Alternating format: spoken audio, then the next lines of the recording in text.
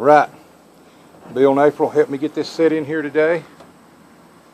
We already had the back there set in.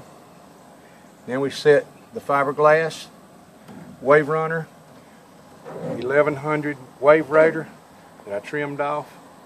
We got it bolted in all the way around. Got PL Premium 3 times stronger running out of every, squished it out. We got 2" by 1/4 inch under the bottom of the boat, running the length of the screws under the bottom of the boat all the way up to this brace right here, to that screw there, to the brace that comes across. So we got one on this side, one on the other side. I'll show you that in just a second. But as you can see, some of the screws are kind of angled, but they're all countersunk on the other side, and the 2" by 1/4 inch. Hopefully this thing seals up right. That's what we're hoping for. Don't know what we'd do if it didn't, but it can't not work, I think. Here's a peek at it from the back.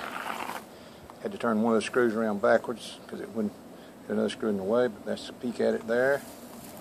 Here's the under bottom of it right here.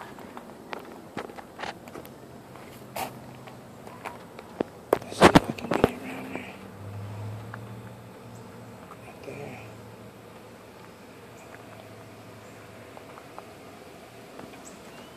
See if I can turn it around and get another look.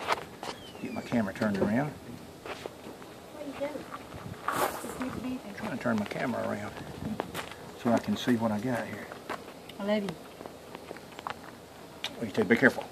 I'm going to try to get a picture of this right here from the bottom side. Can't see it. Anyway. Got my runners in there. PL Premium squeezing out. Getting her done.